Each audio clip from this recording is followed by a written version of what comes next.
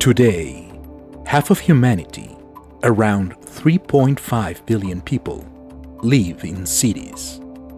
Although urbanization generates important benefits for people, such as the creation of employment opportunities, cultural spaces, quality educational facilities, and health infrastructure, as well as an overall improved standard of living, urbanization is also rapidly leading energy consumption, pollution, and congestion to alarming levels. For example, much of the urban population of the world currently depend on a car or other motorized vehicles for their mobility, which accounts for an appalling 1 billion cars worldwide. This not only makes cities important sources of air pollution, but are also the places where annually more than 500,000 road traffic fatalities take place. The problem is that all of these numbers are only increasing. It is forecasted that by 2050, more than 6 billion people, about 70% of the global population, will live in urban areas. Therefore, an international push towards sustainability is crucial not only to lessen the strain on social, economic, and environmental well-being, but also to fast-track national and global development. In the 2012 United Nations World Conference, global leaders unanimously recognized that transport and mobility are central to achieving the sustainability targets of the world. However, notwithstanding that this generation has witnessed the haste in which technological changes have occurred, in terms of mobility, we are still chained to the past through the paradigms that the car industry has established for the past 100 years. For decades, we have been focused on the incredible benefits of using solar energy to sustain humanity's future. So using solar energy has been the core principle of our academic programs, which have been welcomed with strong interest and commitments by our students. In 2012, the first Spartan Superway work team came to life with the collaboration of many enthusiastic students and professors. And now universities around the world are starting to embrace the solar alternative we are developing to replace our current fossil fuel dependent transportation paradigm. In this video, we will explain the overall process we have followed to find new answers for mobility challenges around the world.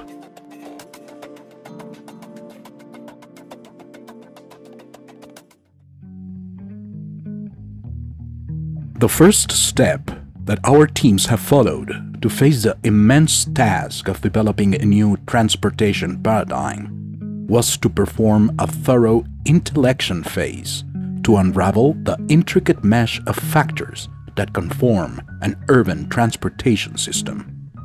Any innovation project of this magnitude requires a deep understanding and intellection phase that must provide key information and insights to guide the decision-making through the project.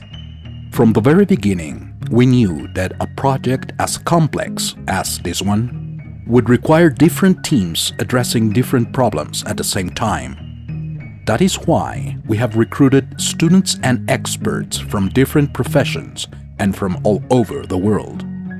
It's important to understand that if any university wants to take on a project of this complexity and scope, it's vitally important to develop collaborations with many disciplines, either within or outside the university.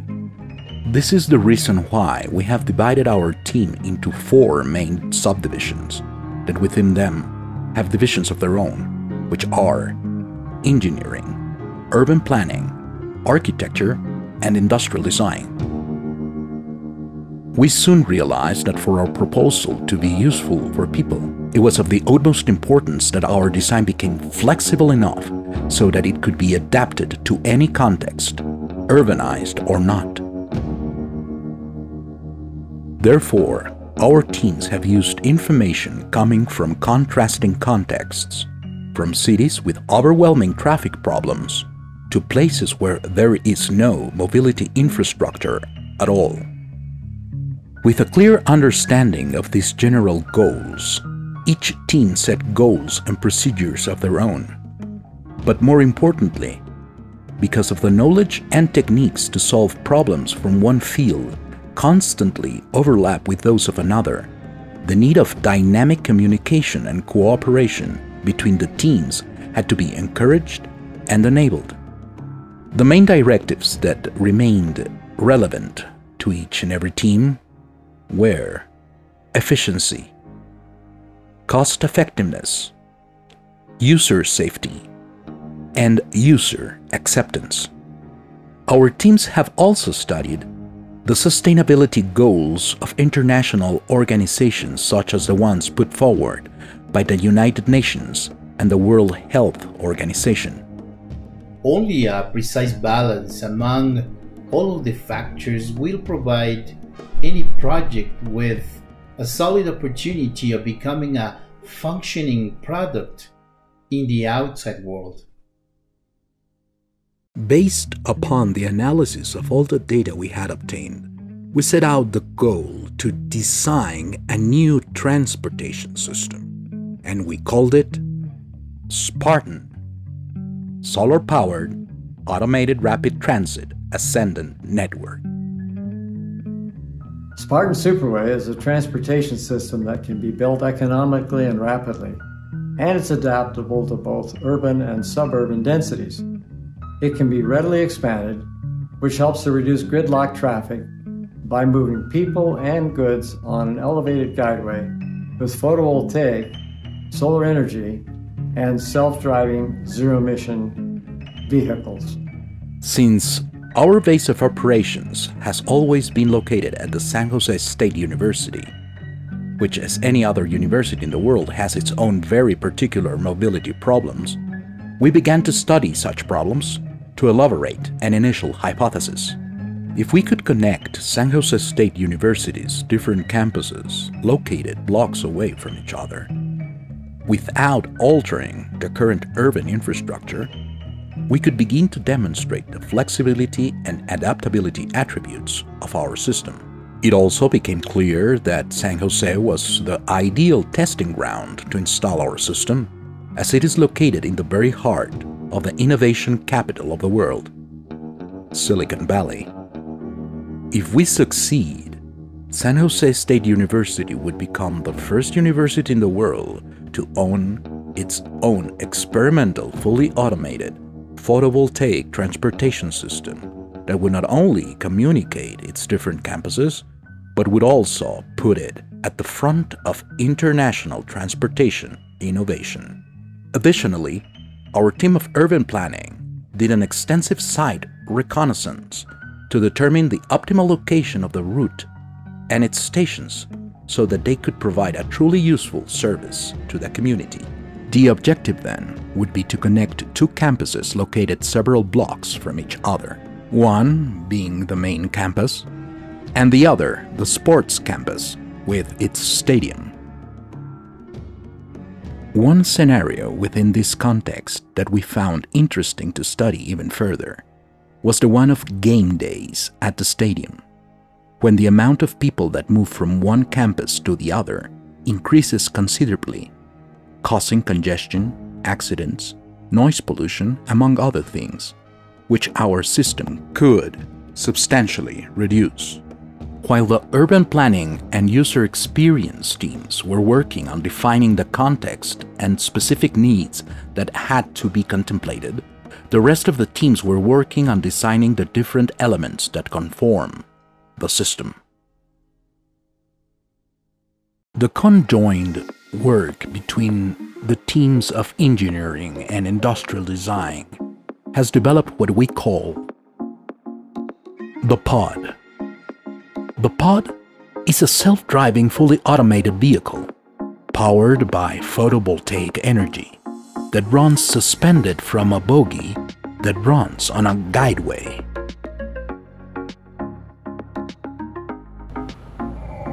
This configuration provides a fast, highly efficient, and very safe form of travel.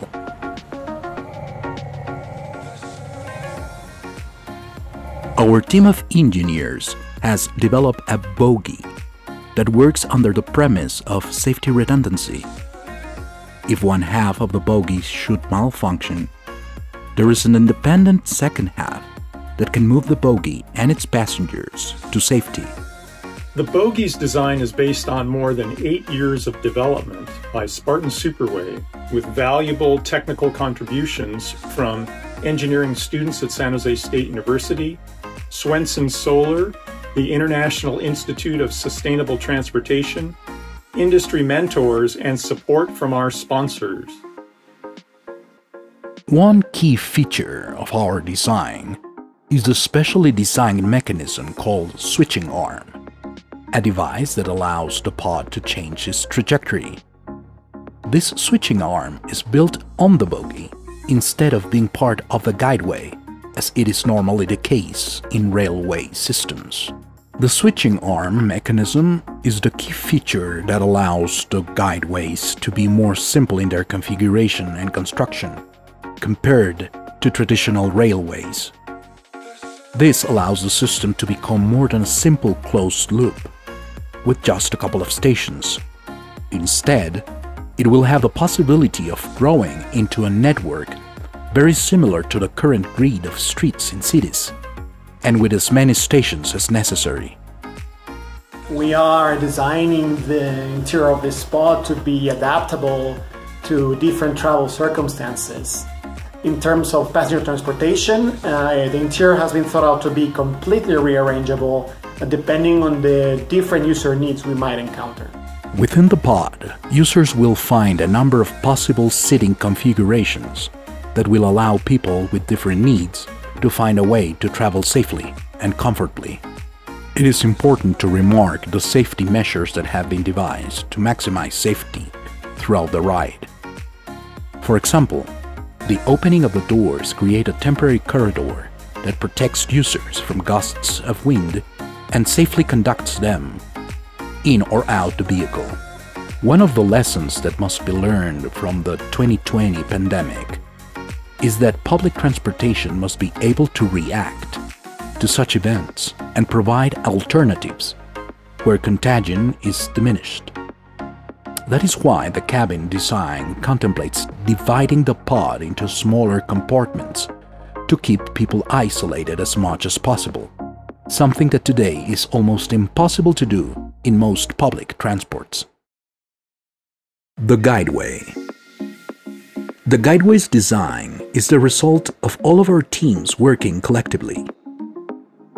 The engineering and architecture departments have faced the challenge to make the guideway and the columns that support it as modular as possible so that prefabricated parts can be brought from factories to be assembled on site. The flexibility and versatility of our column and guideway design should allow us to place the system wherever it is necessary without affecting any of the currently installed urban infrastructure. Even more, one of the main obstacles we had to overcome was to find a way of crossing San Jose's freeway's overpasses. After studying different scenarios, the decision was made to go underneath the freeway through the underpasses, as our models and simulations showed that it was possible to do so, thus connecting parts of the city that frequently remain inaccessible to people without a car. The combined function of the switching mechanism on the bogie and the careful placement of forks on the guideways will allow the pods that need to stop at a station to divert from the main guideway without interfering with the rest of the transit. All of these designs and functional features would make little sense, especially today looking into the future, if they were not powered by a renewable energy source. Therefore, the whole system will be covered with solar panels that will provide power not only to the pod cars, but also to the stations, and will provide electricity to all of the system's requirements. The use of photovoltaic energy to power the system has been a crucial aspect of our concept since its very inception. Therefore, our team of engineers has conducted a series of simulations under different circumstances to find the energy requirements of the system. They are also trying different configurations to find the optimal arrangement of electrical components to use solar energy's full potential. Finally, the work of our architecture, urban planning, and industrial design teams came together to design our stations.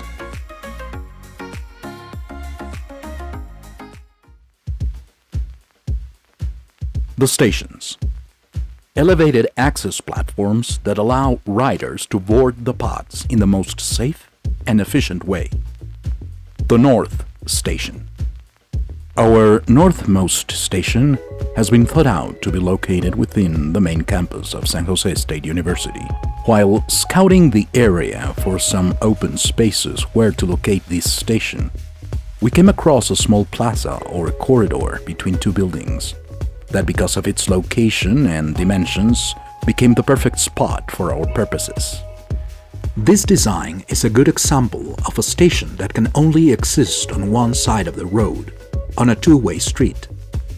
Its location calls for the use of roundabouts to allow the pods to change direction and enter the station. This open space corridor not only serves as a perfect guideway for people to go into the station, but also could become an unofficial entering portal or meeting point for people to later go into the main campus. Our stations are being designed carefully to become more than mere boarding platforms, as they are being given features and spaces that foster socialization. One of the purposes of this station's design is to become a place of reunion and social interaction. That is why we are planning all of our stations with different types of services, such as last-mile vehicle stations, to help people move around, whether they are using the system or not. The South Station. Our southmost station is located at the sports campus next to the Spartan Stadium. Next to the main parking area of the Spartan Stadium, we found a lot big enough to locate this type of station that demands a lot of space. It is the largest of our stations, as it must be able to support a flow of a large number of users during sporting events. Considering the amount of people that would come through this station, this design includes ramps as an additional way to leave the station.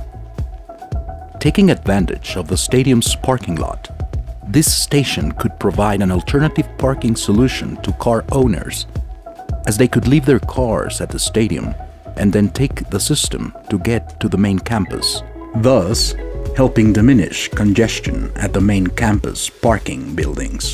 The modularity of our architectural design and quick building method will permit stations to grow or decrease in size according to the space available, as can be shown by our next example, the Central Station. This is our most compact station, designed to be the minimal expression of our concept, so that it can fit anywhere where there is some underused urban space. The central stations are meant to be located between the north and the south stations, near some schools and offices, taking advantage of the space provided by their parking lots. The installation of the station would not interfere with the use of such spaces. This would be the type of station more frequently used, as it is the most economical to build and the most practical and adaptable. After a complicated and time-consuming Design stage. We started to look for technologies that would not only make possible all of the proposed functionalities, but that would also transform our stations into special living spaces. Transparent TV screens, light panels, and other technologies that should be affordable in the next 5 to 10 years. One of the most important concepts about our stations that began as a simple idea that evolved over time was the possible involvement of large corporations based in Silicon Valley in the construction, management, and maintenance of the stations. These images are just some examples of how the relationship between the company Adobe and one of our central stations might look like. We chose Adobe as our experimental sponsor company for its colorful brands and logos. The possibilities are truly endless.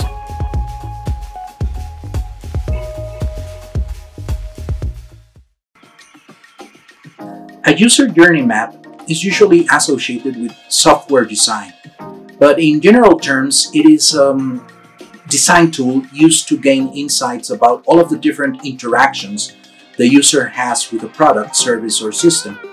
And it is mainly achieved by systematically tracking and analyzing all the steps of the user throughout the entire experience.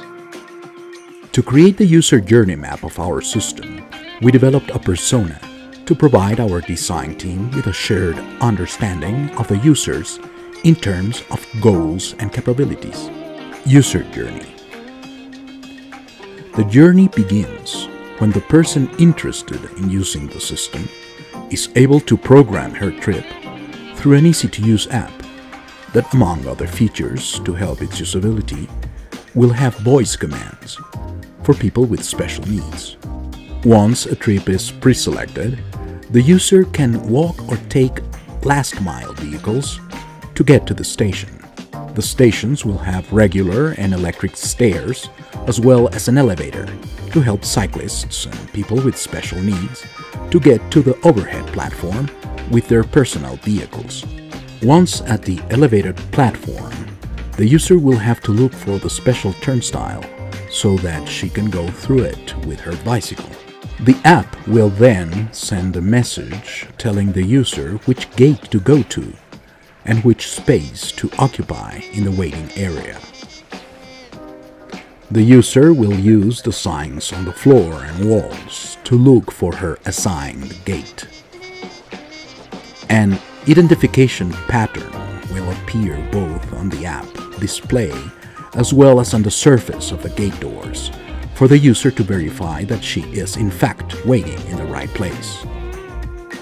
Once the pod arrives, a message will appear on the gate doors to alert incoming passengers to wait for the egress of outgoing passengers. The user must remain standing on her waiting spot, allowing the egress process to take place without obstructions. The gate doors will close again to permit the sanitization process. This process is optional because the ventilation filters inside the pod take care of keeping the interior clean during the rides. If the user asks for it, a special spray will provide extra sanitization. Finally, the doors open, allowing the user to board the vehicle. Special signs will indicate her assigned seat, and only the required seats will be deployed. The user will find a special rack to secure her bicycle, as she previously requested this feature on her app.